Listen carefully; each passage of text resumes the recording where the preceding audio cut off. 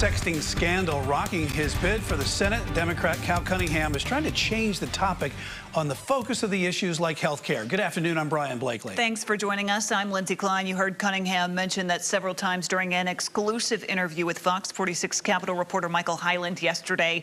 He's live with new details on the impact this could have on one of the closest watched races in the country tonight. Michael. Right, Republicans are pouring millions into the state, trying to bring attention to this issue in ads that are airing across North Carolina. But political experts I've talked to question really how much this issue is going to impact that many voters.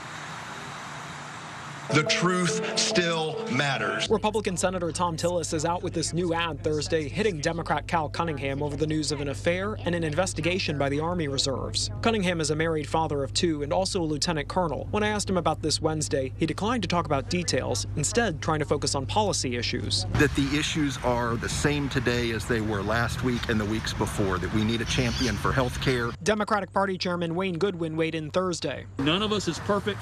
I pray for his family. I pray for his loved ones.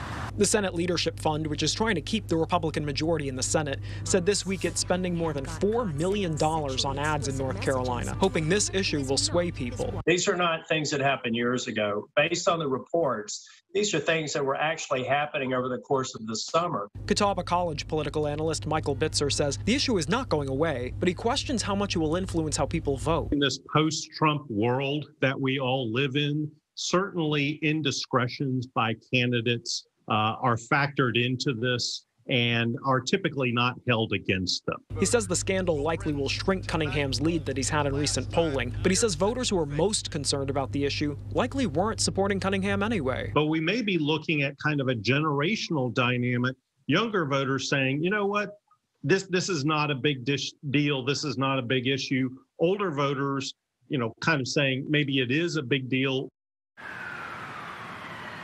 Dr. Bitzer also says at this point the number of undecided voters is likely very small. As of today, the state says more than 420,000 people have already cast their ballots. Live in Raleigh, Michael Hyland, Fox 46.